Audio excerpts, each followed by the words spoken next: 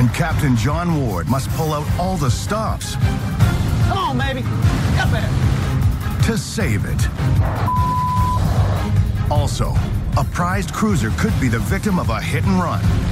We've got to really worry about this vessel flipping over. That vessel could drop down on top of the diver. We don't know why he's not responding. And a sunken pleasure boat poses a deadly threat. We got to get this boat out of here before somebody gets hurt.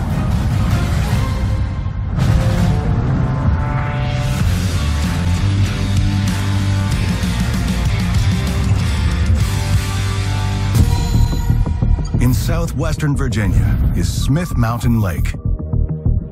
The beautiful wooded shoreline, balmy summers, and pristine waters draw thousands of pleasure boaters every year. But all this traffic can result in accidents.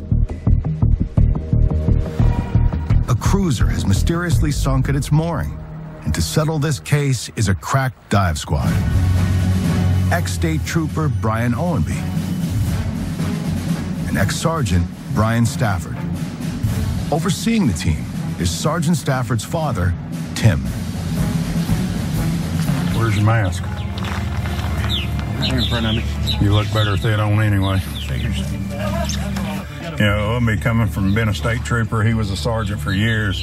You know, everything they do is by the book, by the book. There is no by the book on salvage work. You're always running into something different. The boat is half submerged and sitting at an angle. Dangerous operating conditions for the divers. We've got to really worry about this vessel flipping over or capsizing as we start the lifting process.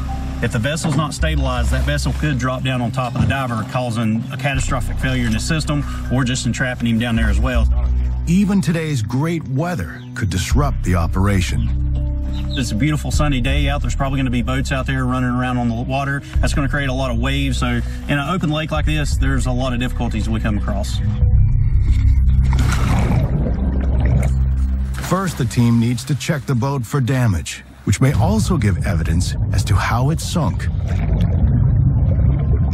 Info you got?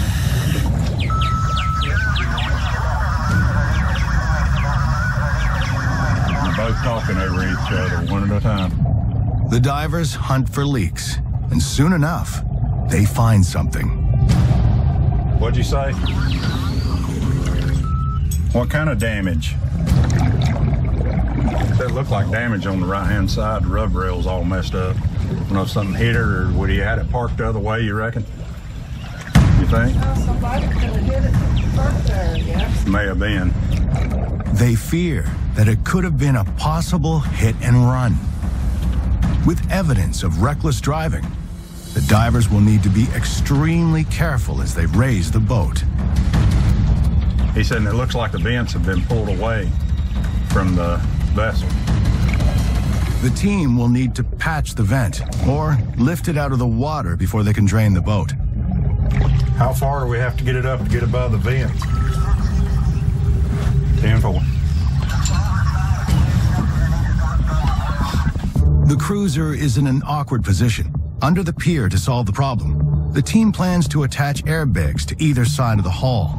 Then, they will inflate the bag on the port side, which will pull the boat away from the dock. After that, they'll inflate the starboard side. If their plan works, the boat will level out and lift. The divers search for the mount to the outboard motor, the sturdiest spot on most motorboats, and a good place to tie the 4,000-pound lifting bags. Nothing at all. So the prop's underneath the boat.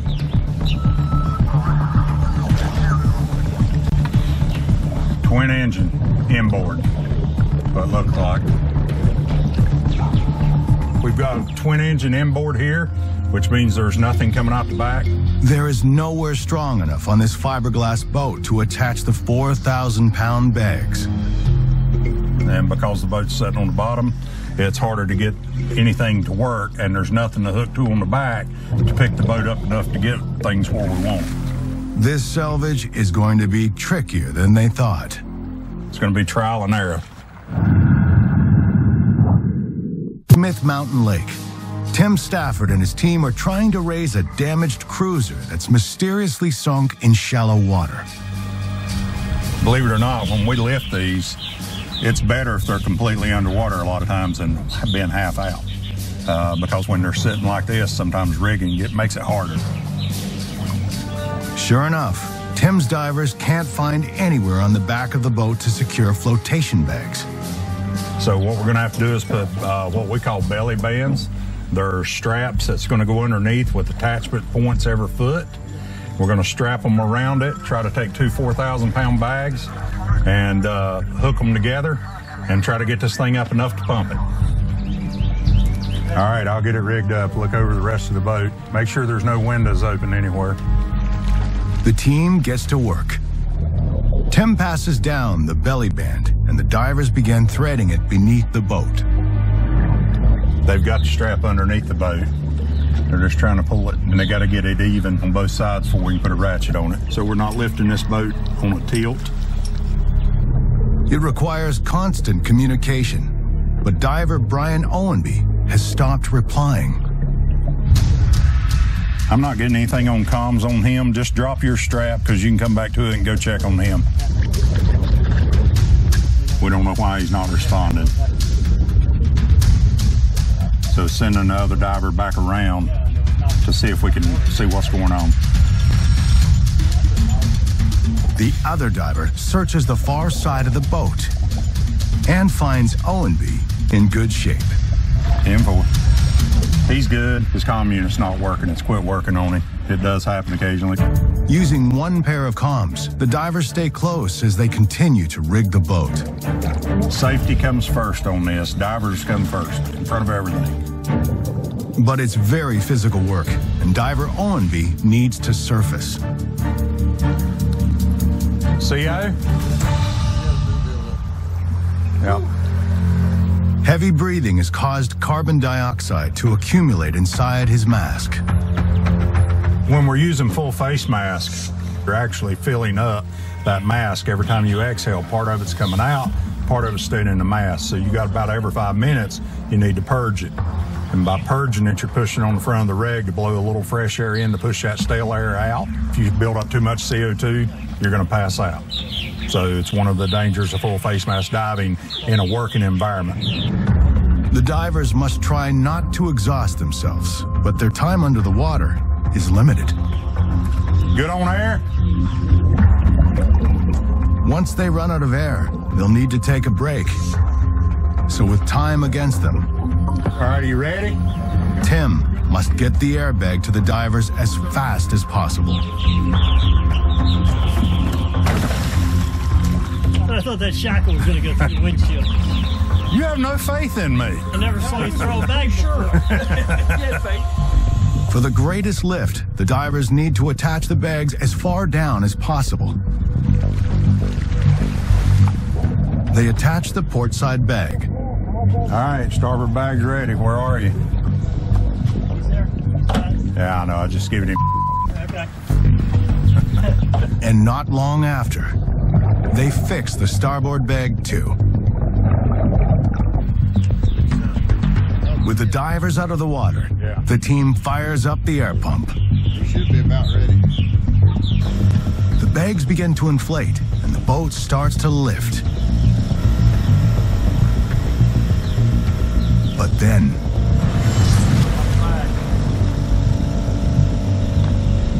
the port side bag has ripped from its mount.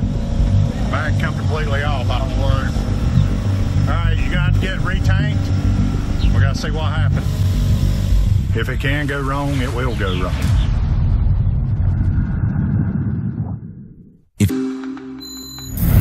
In Virginia, Tim Stafford and his team attempt to raise a mysteriously sunken cruiser. But one airbag is ripped from its strap. We tie to these loops on what we call a belly band. It's really just a loop band that goes under the bottom. But what's happened, you can see where these loops are sewn in. The loop that we were tied to ripped off the strap. So we're going to have to go and find another loop underneath to go to the next one down. But if the strap breaks again, the team will need to start back at square one. My biggest concern, we're going to rip another loop. It's already broke one. It's only 2,000 pounds of lift, and each strap's actually rated at 6,000 pounds of lift. So I'm not sure it's going to hold it all. but we got to get the boat up. To save losing more time, the team chooses to secure a new strap. The divers suit back up. The dive team runs a new strap while the crew topside deflate the bag. Then the divers clip it back on. I can hear them ratcheting. I can hear the ratchet going. Yeah. And strap it down. Take two. They fire up the pump, and once again, the bags begin to inflate. This time, the divers wait on standby in case the new strap breaks. Let's make sure she's going to come up. Now she's starting to roll. That's about where we was last time, wasn't it? A little higher. So far, so good. All right, let's start. Start the pump. The team must now pump all of the water out of the boat. But the boat doesn't appear to be draining. Taking in water are two submerged vents. Get trash bags to cover the vents. You got some? Hey, Brian, here's two.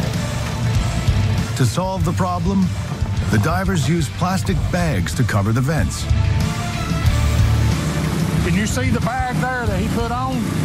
It's just a trash bag, and the water pressure's leaving inside, so it's kind of sucking it against it. She's coming up. This vent's out of the water. We got the front gunnels out. The front gunnel on the bow's out. The boat is almost afloat, but no one knows why it originally sank. So the team needs to make sure it doesn't sink again as soon as it's up. As you can see, it's coming up.